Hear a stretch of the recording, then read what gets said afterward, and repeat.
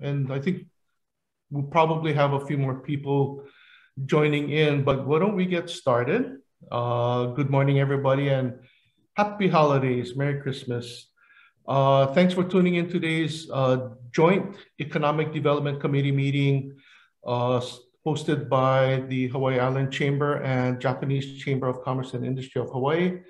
Both Randy and Toby had last-minute conflicts come up in their schedules, so aren't able to join us today, and they send their apologies. Before we bring in our speakers, let's go around the room if we could, and everyone introduce yourselves and maybe which business or organization you represent.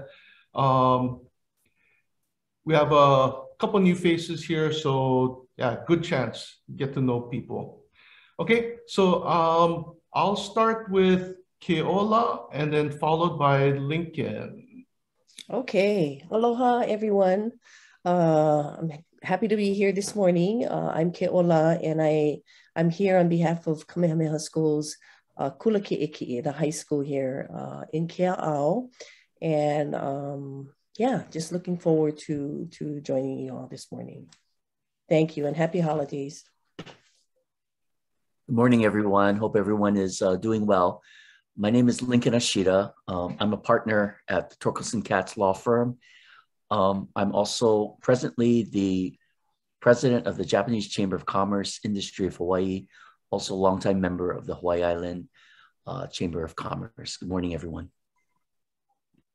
Thank you. Let's go to Justin and Glenn.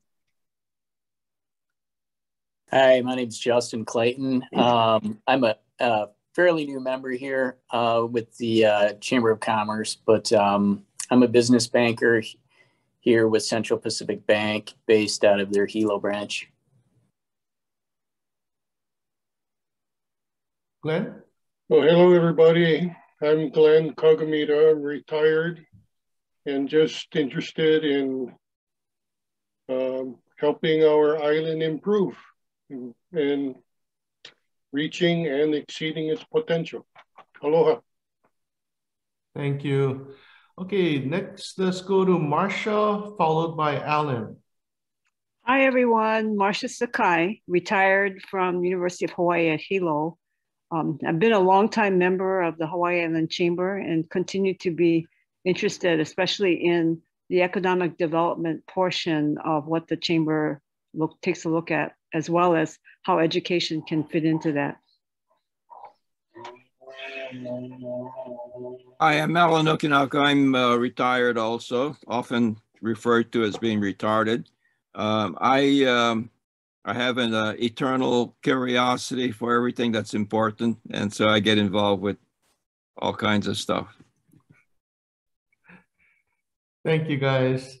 Next, let's go to Julie, followed by Doug, and then Steve. Aloha, everyone, and happy holidays. Julie Maurer, I oversee the Center for Community Engagement at UH Hilo. Doug Adams, County of Hawaii, and the bane of Ross Birch's existence.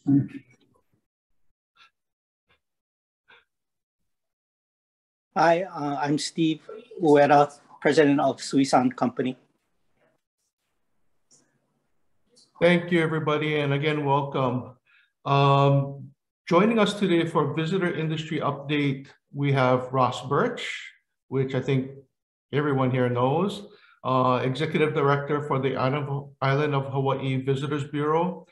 And also joining us, we have recently appointed Island of Hawaii Destination Manager, Rachel Kaima. Thank you both for being here. Ross will be providing an update on year-to-date visitor stats compared to pre-pandemic and what we want to see moving forward, really taking into consideration the new Omicron variant and its economic impact. Let's see how Ross's crystal ball is on this. He will introduce you all to Rachel, and we'll talk about the new shift to destination management and his organization's contract to manage the funding. Okay, Ross, all yours. Take it away. All else, appreciate it. Great to see everybody. Glad I could make it. And yes, I am coming in remotely from another island on my way to support our JTB organization. First time we've been actually getting together and to support our Japanese wholesalers. So doing a little work at the same time. Definitely always great to see familiar faces, those that have been on through the chambers through all these years. Appreciate Lincoln's leadership for the Japanese chamber. Miles, definitely for everything done to support all the tourism efforts as well. Like Miles mentioned, I'm going to do a little bit of a quick update of what we've been doing through the pandemic, a little bit of statistics as far as how the island had been doing and where it's headed, and then getting into more of what are we really going to be working on, and including Rachel in the process of the Destination Management Action Plan and the Community Enrichment Program. So since I am in transit and may not have the greatest connection, I'm going to have Rachel share her screen with our presentation. Okay.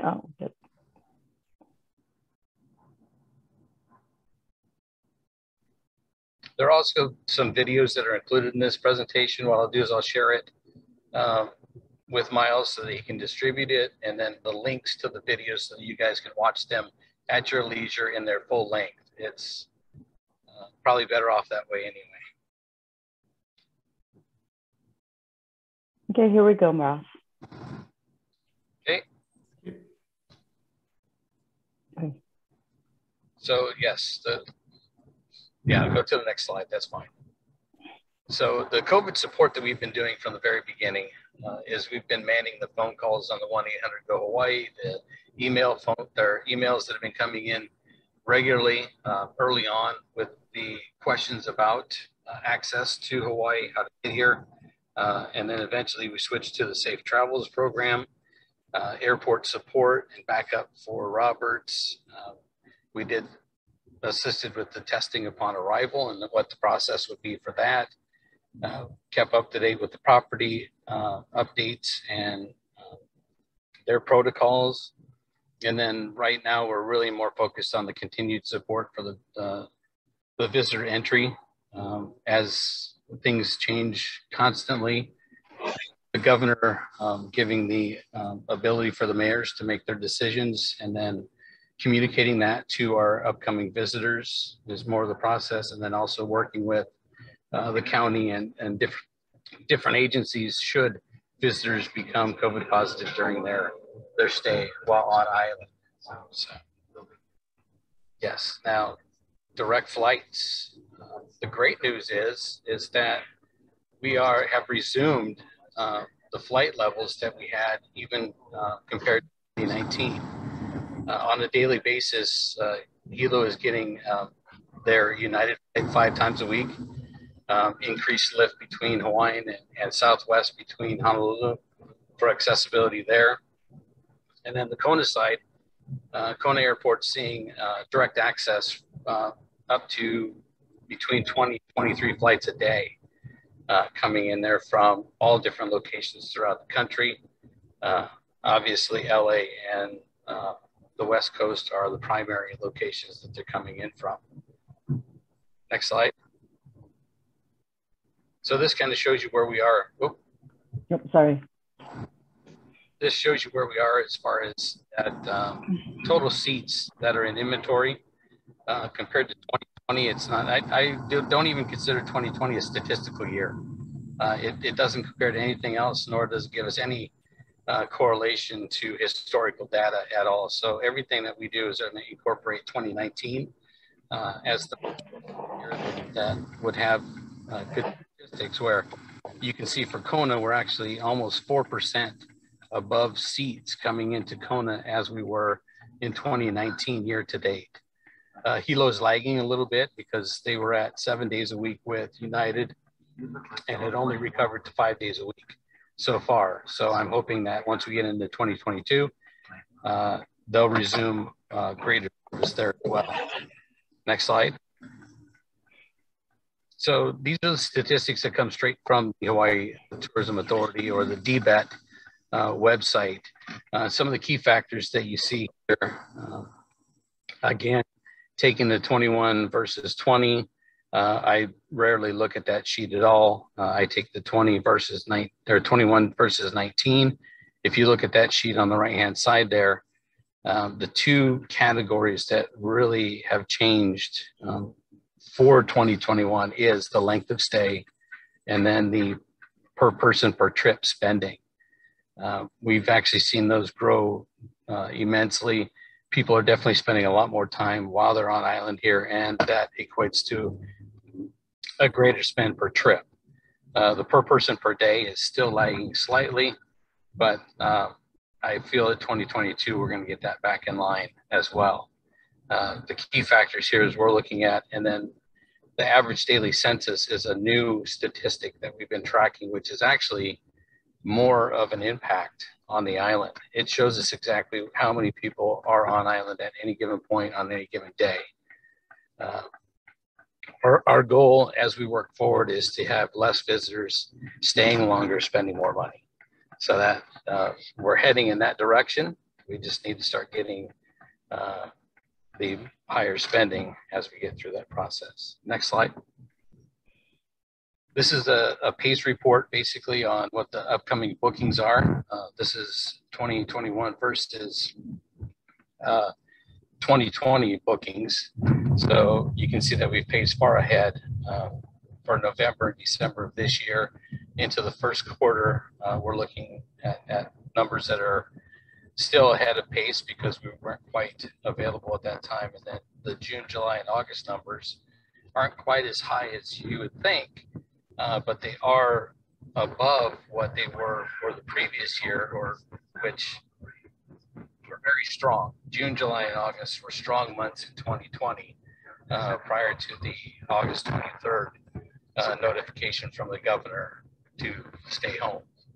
And then you can see how that changes a little bit for bookings in September, October, beyond. Next slide. This is a kind of a chart that'll show you what the total inventory we have available in rooms versus where the pace was 2 years ago for bookings, where on the books bookings for this year and for last year. You can see the red. We were definitely very low for a period of time and then started to regain some of that. So the pace looks pretty good as we start getting into 2022. Next slide. I think this is the...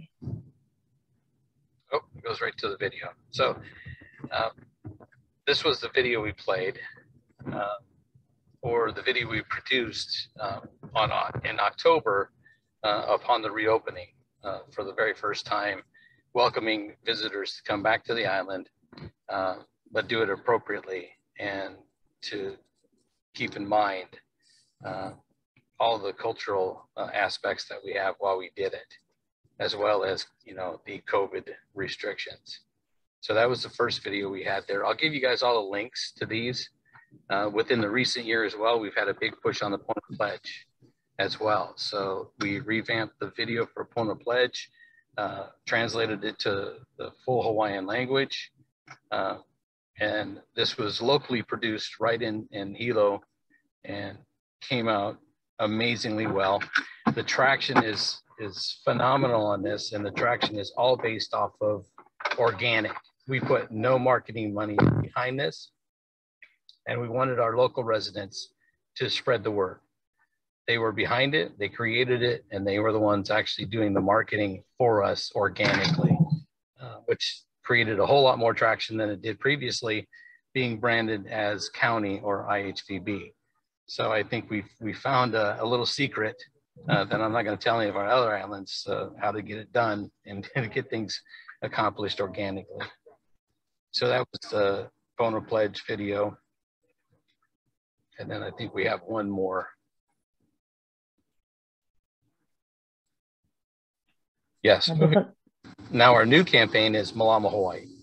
So as we move forward, Malama Hawaii is the new campaign we have, really connecting the visitor with our volunteer opportunities. So that website is created. Videos are being produced for every one of the islands, as well as greater connections with those entities that provide these experiences. Also part of the Destination Management Action Plan. Next slide. These are just some of the examples and connections that you can see from the website. I suggest everybody go check it out.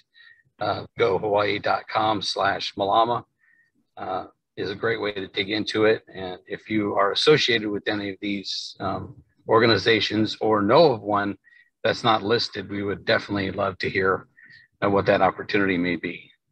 Next slide. So this is one of the Malama Hawaii videos. I don't think the sound is coming up for any of one of them, so I think we'll skip past this. There's a question, Ross. Are these videos shown on the flights coming in?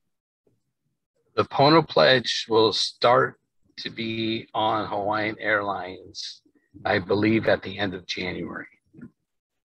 The rest of them, I think they do have pieces of these, or at least vignettes within Hawaiian Airlines, as well as I think Alaska and United are starting to put them into their repertoire of entertainment on the flight. So You have to hear the music and the background. It's just amazing. Yeah, we'll skip through the video. Yeah, when you have time, go to that website. I'm sorry that's not working for us today.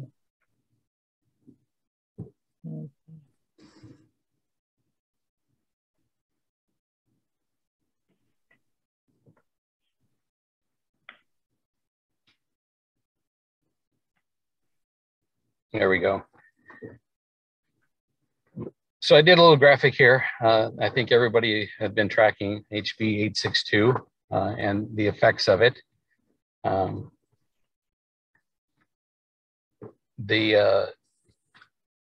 It really affected HTA and HBCB's organizations and how they function and are funded. So next slide. This one?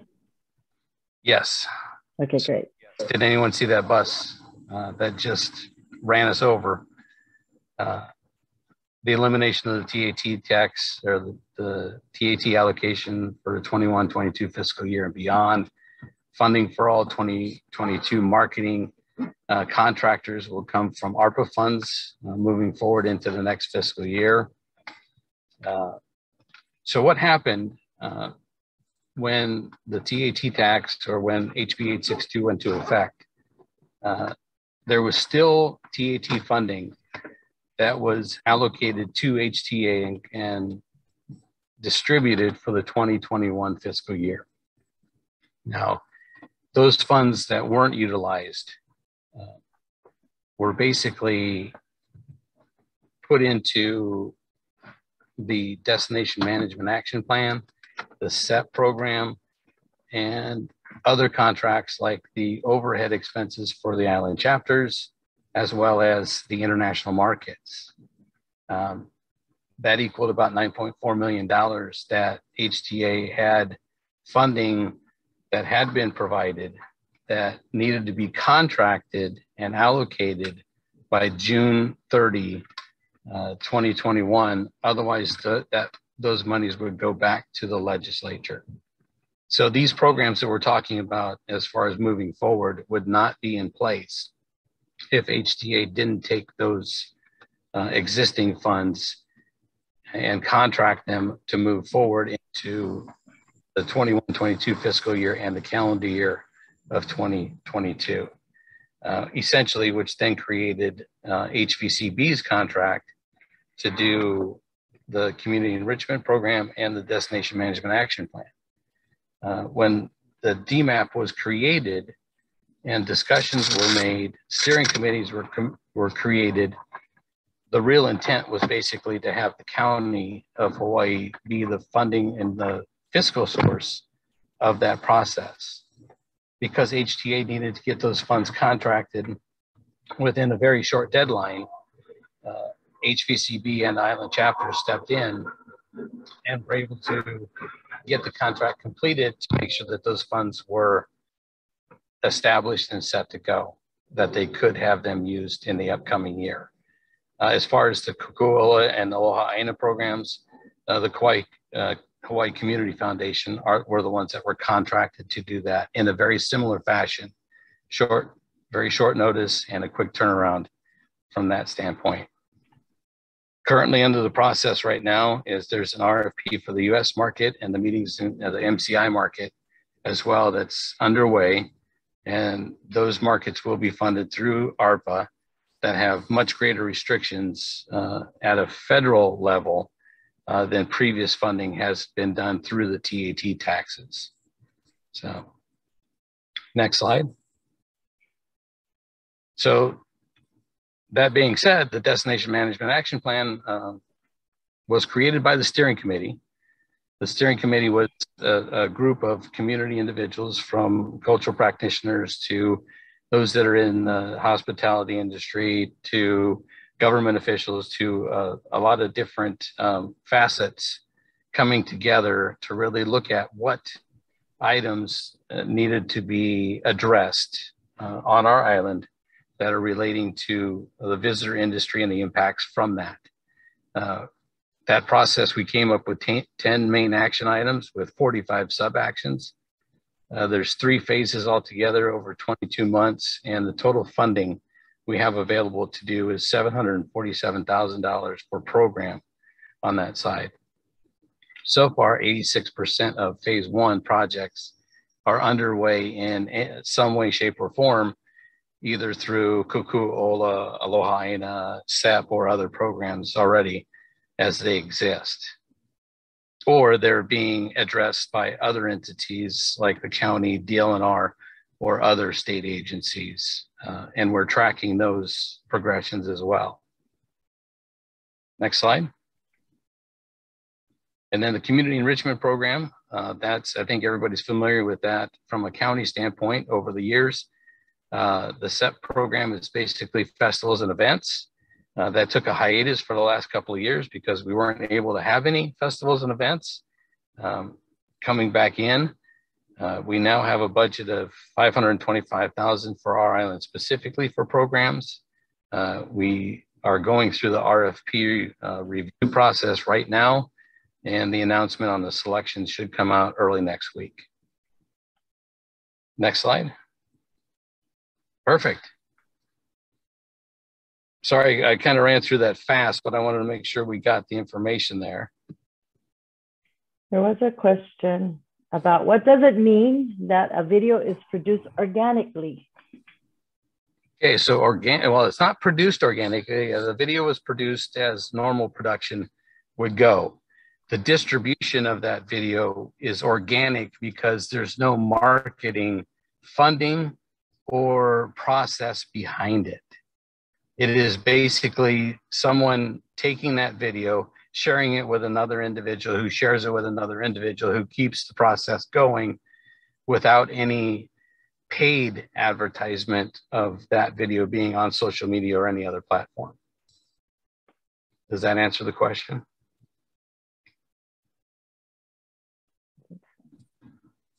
Is that good, Alan? I'm not really sure if it answers the question. It seems, it just seems like another way to describe something not relevant. I'm sorry. It happened, I should say it happened on its own. There was no other outside influence other than individuals passing it along themselves.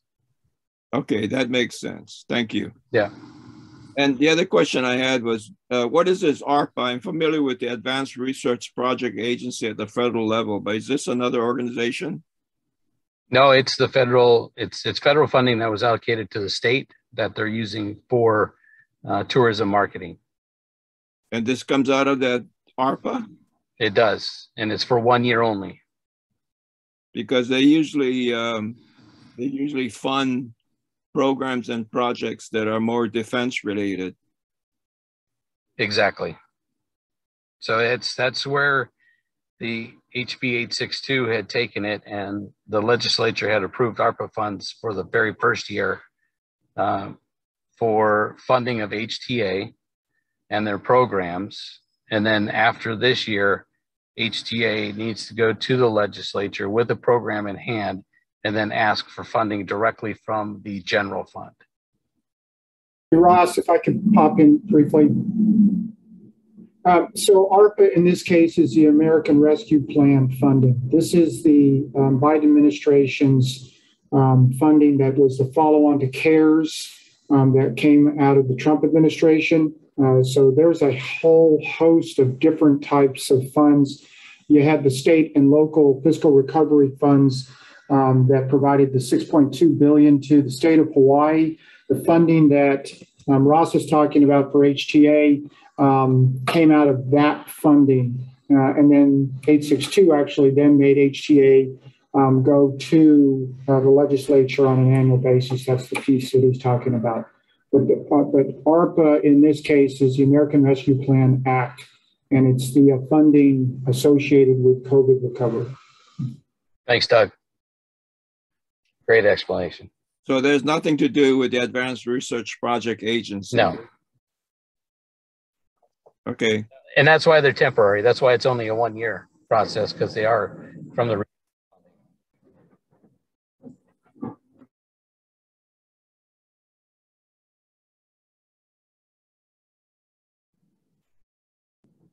I kind of took the lead on the presentation. Rachel's only been with us for a little over 3 weeks now. It is a little overwhelming as she's going through this process. So I want to kind of take it easy. And then she's also working remotely out of our little office and from home until she can relocate to the island. So I want you guys to take it easy on her as well until she gets. Thank you, Ross. You're so sweet. Hi, Ross, this is Marcia.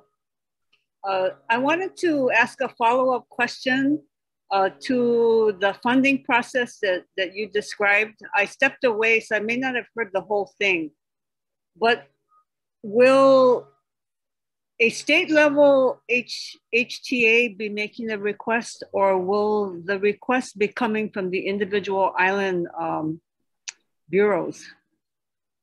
Well, in this situation, what happens is there's an RFP process that would go out. That RFP process will then set up the request as you move forward. So each individual market will then have to do a proposal that goes to HTA, that HTA will compile and then put their proposal to the legislature. Does that make sense?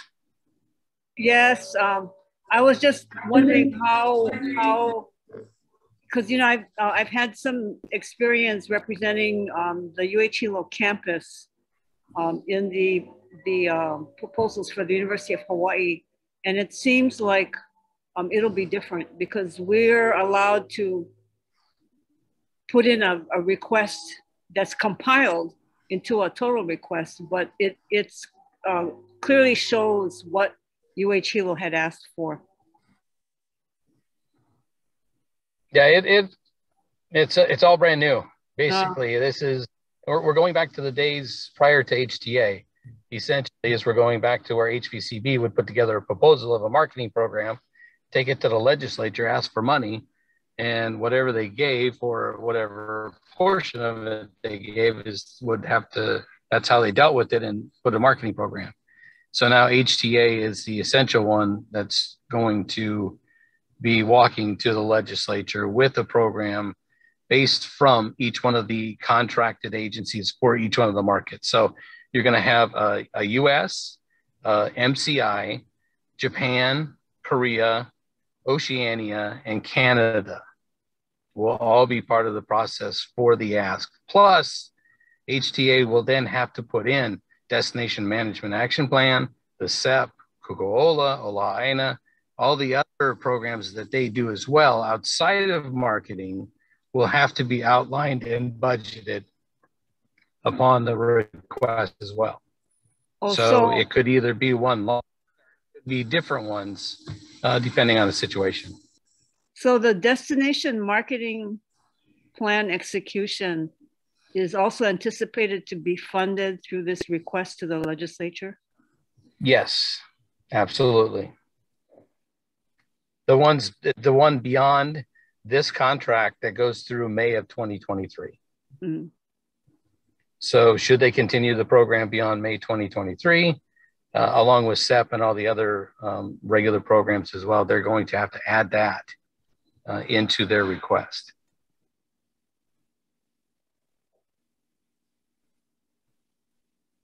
Well, at some time, maybe, you know, as this process gets a little more mature, I'd be interested in hearing you come back to describe to us how all this, how these efforts will be integrated. I'm expecting that you may have read something that the University of Hawaii Economic Research Organization put out about what Hawaii really needs for its tourism is better governance among independent agencies, because tourism touches so much, and that's, I think, been made clear by, you know, the participants that have come to your destination management meetings, that we need people to partner well and collaborate well. So that's the part that I think I'd be interested in seeing how we can begin to execute better. I think that the DMAP program is in line with that process. I have to watch a little bit of what I say in this conversation, being an existing contractor and through this process. But, you know, I think that HTA was far ahead of the game when it came to destination management and trying to put programs in place that would help manage this, but we're never really given full authority in a lot of these situations where the jurisdiction really fell into other agencies, state specific, maybe a few county potentially. And examples of that on a county level, and Doug knows this all too well, is, you know, vacation rentals are an issue on all of the islands, and that's more of a county level than it is a state level. Most of the parks are state DLNR. So there's a lot of things that I feel have not been up to speed to where HTA has kind of stepped in and tried to do what it could from not just a marketing standpoint, but look at programs to help on the management side, but really not provided full access and control of that as well. I hope that was my politically correct statement. Thank you, Ross. Yeah, let me be less politically correct. HTA is trying to take on more than they actually have authority to do. A lot of the work that needs to be done is really DLNR, but for some reason that hasn't necessarily occurred, and HTA is recognizing that there is work that needs to be done, and so they're stepping into the void, but not really with statutory authority. So they're doing it by power of influence to some degree. Thank you, Doug. That is well articulated on what I was trying to get to. And more coming from you than it is from me in that situation. I don't want to pat our own back or, you know, point out some of the things that we've done, but it's great to see that some other people from the outside can see what the true effect is. Any questions? Ross, I was wondering if you could touch on, I think you mentioned, you know, vacation rentals. I was wondering, or I guess I'm assuming that your bookings projections included vacation rentals. It does not. Oh, okay. So, you know, at least what I was seeing at a national trend is, you know, during COVID, there was a big shift from hotel bookings to vacation rentals. And, you know, people staying at the vacation rentals, cooking and things. And, you know, I was wondering if, you know, post pandemic, are we seeing a trend back to hotel bookings, and are people staying in resort areas and spending in resort areas? We're actually seeing more of the trend back to the hotel. Hotel occupancies are a little bit higher than they were pre-pandemic. The inventory that we have based off the statistics from DBET and HTA show that our island's vacation rental inventory is almost 40% down from pre-pandemic as well, which is not a bad thing. It's actually allowing those that are still in the market to have higher occupancies themselves, provide a little bit better product. And I think those that were washed out of the process were more or less houses that were probably sold during the pandemic as well. Those that were in a vacation rental market that the owners ended up actually just selling the property, not knowing exactly when they could get back online. Okay. Yeah, no, that helps. Yeah, thanks. There is a trend with the individual vacation stays, but it's an interesting mix for Hawaii. I think some of the other locations around the country set up far better for a vacation rental situation than Hawaii does specifically. You know, I'm talking areas of like larger cities or like the Phoenix area or places that have an infrastructure set up really that covers more for their own local residents. The impact that they would get from visitation isn't too much of an impact. Great, thank you. Doug, there's a question. How are we assessing the Malama Hawaii or the Pono Hawaii pledge or Malama Hawaii pledge efforts? The success or... That's a great question. Malama Hawaii is really kind of a newer program that's been starting. We are tracking participation in many of the projects or opportunities that are there. From that standpoint, we're also tracking the number of opportunities that we have, trying to create new ones in this process of connecting the visitors to volunteer or, you know, project-based operations on the island. So we're kind of in the beginning stages, but there are KPIs on that. Pono Pledge, we basically just take more or less who's been signing up for the pledge is our number one KPI, which amazingly, and again, to Alan's point, organically, we saw a almost more than double participation in a 4-month period than we saw in 4 years of having Pono Pledge available. So it's almost to the point where if we say it's not from us, it didn't come from IHVB or the County of Hawaii, people are like, this is a cool thing. And they've been sharing it and they've been taking ownership of it, really. And it's exactly what we wanted to have happen. So I don't think we have really KPIs for that, but we're seeing the trending and how it's being distributed is the biggest difference that we've seen.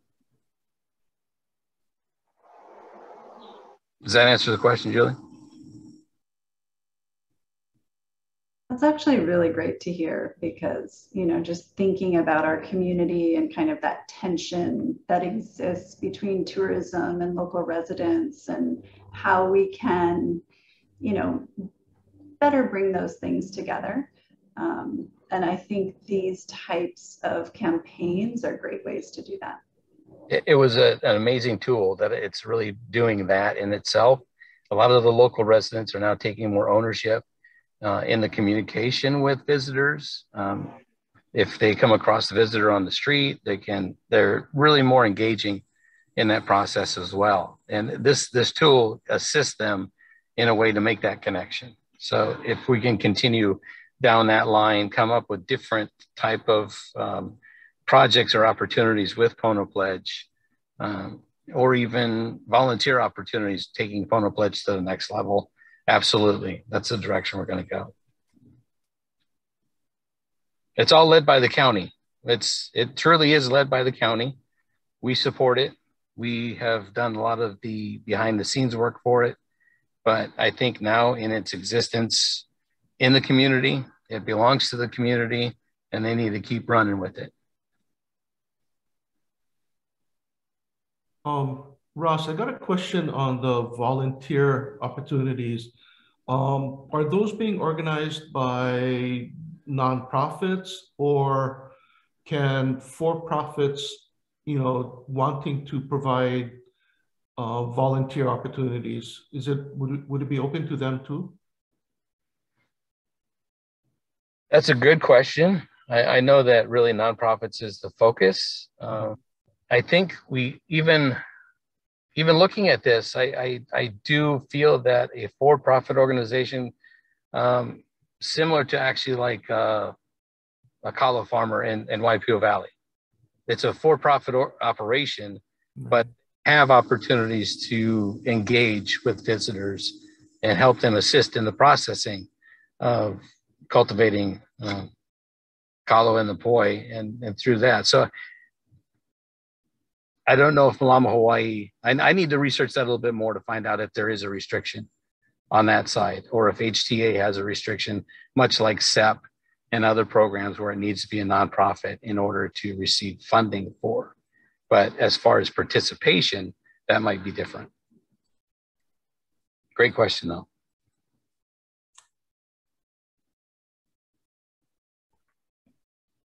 Ross, at this moment, what are the top 3 issues as far as looking at destination management from political, cultural, economic point of view? Right. I think from the Destination Management Action Plan, I think the top issues are, one, the hot spots. That it's the over inundated areas. It's the over areas. We're looking at, Pololu Valley. We've already got a program in place where they've got greeters through a DLNR and Kupu program through HTA. We're in conversations right now with Waipio Valley and Heather Kimball to put together a steering committee and have moderated community sessions to talk about accessibility to Waipio Valley. We're looking at Papakolea, the Green Sand Beach, a few of these areas, Ho'okena and Kealakiko Bay. All of these areas have kind of spoken out about their issues. And I think that's going to be kind of the forefront of how do we manage access to a lot of these locations, which will solve a lot of the other issues we would potentially have in line with it. Obviously, vacation rentals and what we can do to play our part in understanding how many we have, where they're at, what they do, what their capabilities are. How do we incorporate them into the inventory? I mean, that's another one of the topics. And then really just engaging the community and cultural sites, and how do we connect the community opportunities with our visitation are really our priorities.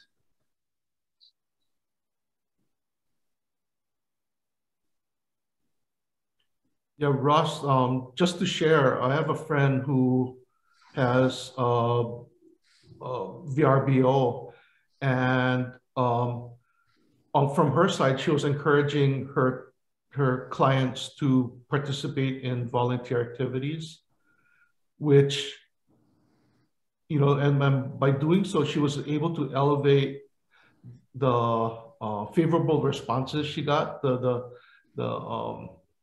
comments and stuff. So she was just telling me yesterday, it's like she's so excited that she's able to incorporate all the cultural, the natural resource things into what she's offering her guests. So I think the greatest thing we can do is create those connections. Yeah.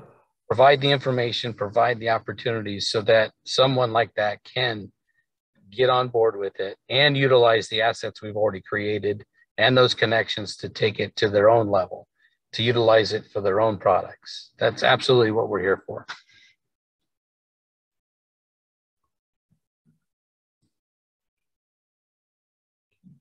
It's almost starting to sound like a sales pitch. So I don't know if we want to go down that direction. Tommy knows about that, don't you, Tommy? Yes, sir. Somehow it always gets back to sales. At some point, I'm always pitching something. Well, you are the face of this whole program right now, and we look to you for leadership here and guidance, of course.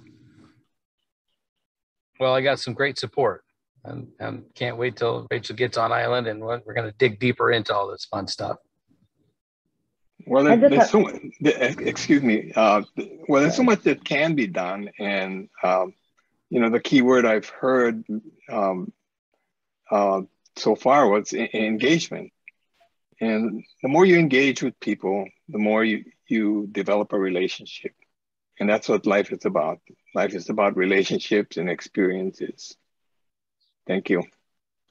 And building on that, Mr. Goya, having your involvement with the DMAP initiative is critical to our success, I think, and ensuring our communities are well represented in the discussions and around tourism and tourism management. I'm island raised from Waimea. My father was a construction grader operator for Morrison, Knudsen and Goodfellows. He was active in the development of the tourism infrastructure that built our roadways on the Kohala Coast Mamalahoa Highway from Kauai High to Keaho. Just to give you some background, including Mauna Kea, Mauna Lani, Waikoloa Resorts, Hualalai, and Allison Onizuka Airport. He was an entrepreneur and a businessman also, and a rancher and a fisherman. And he contracted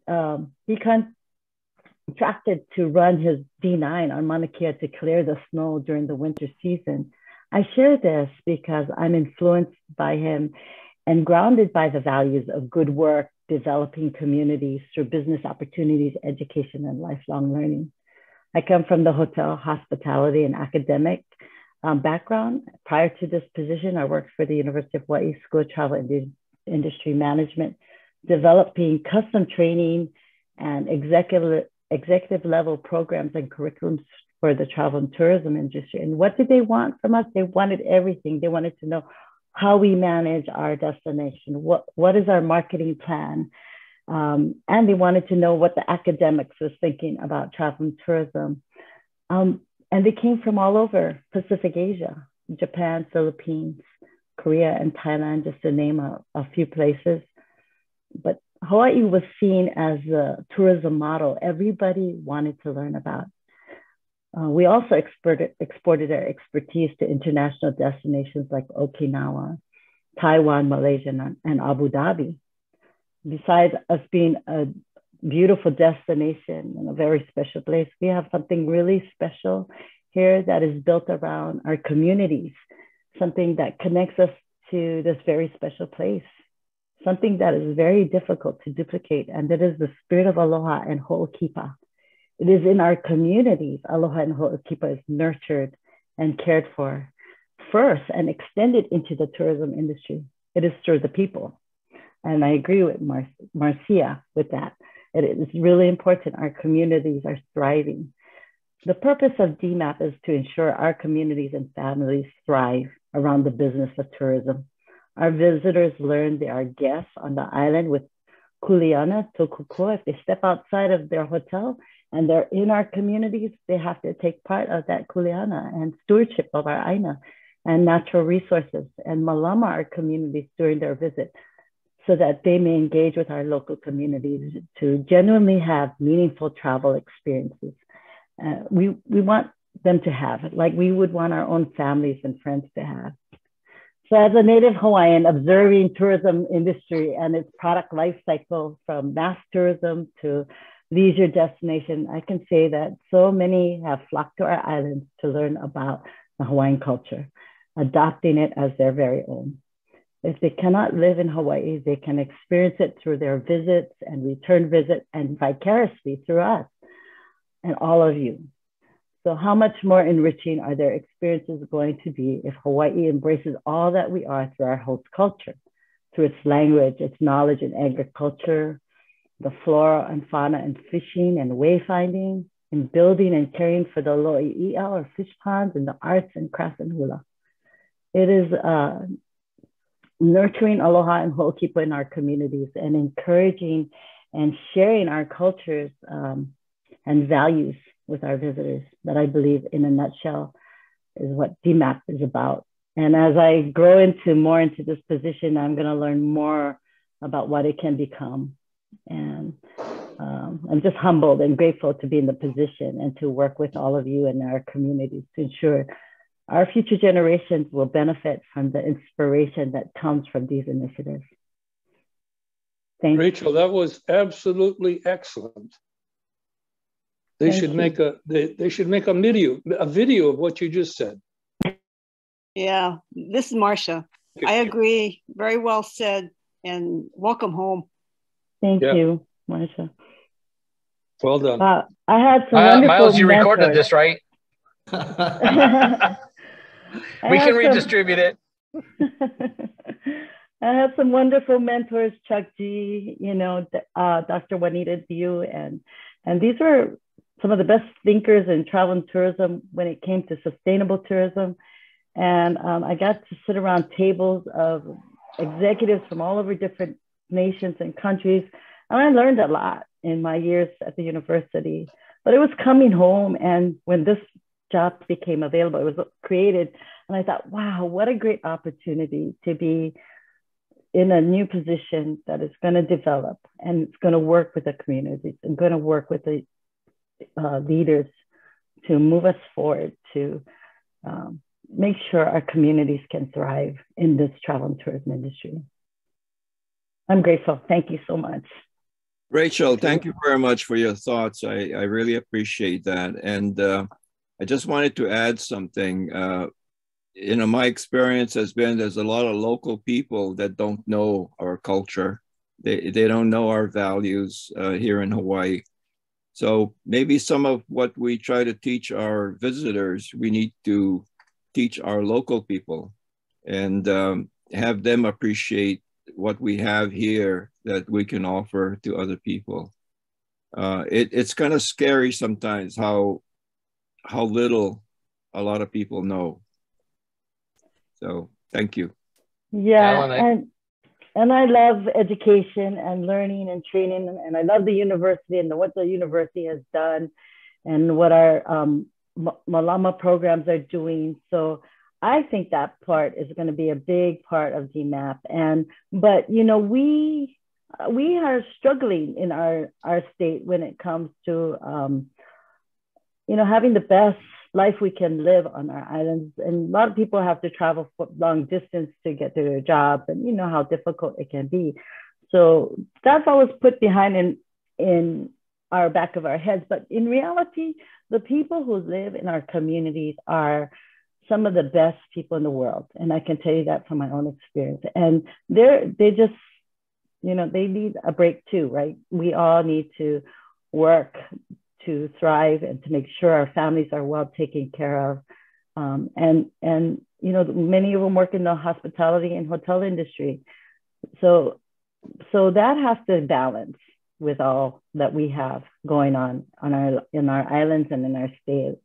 And it's through the economic development and business opportunities, there's going to be balance for all of us. Yeah, Alan, I think we're moving in a direction to get back to where we started from. It's the hospitality of Hawaii really came from what we did for us, or what the local residents did, or what individuals who come from the culture did themselves became opportunities for visitors, or that connection to that. And I think we need to do things better for ourselves, and then it becomes better for the rest. And that invitation then expands outward once we have it done very well internally. And I think that is really where we're trying to go. I think we got to get back to where we started from in order to really have a better experience for both our residents and our visitors altogether. Yeah, I agree with you, Russ. In the past, tourism was an extension of your family, and because they were true visitors to the country. But somewhere along the line, we institutionalized the whole thing. and it became another animal. So yeah, we started using words like visitors and tourists instead of guests. You know, we have to look at people as our guests, no matter where they are, where they come from. And that really is the root of it, and why the Hawaiian culture and the process, or even just local culture as well, all the different ethnicities that do come together that make Hawaii up, is truly what is intriguing and amazing to someone who has the experience to come in and be able to participate in it as well. So thank you. Wow. Thank you, Rachel. Good choice, Mr. Birch. Well, at least I did one thing right. At least I can hire.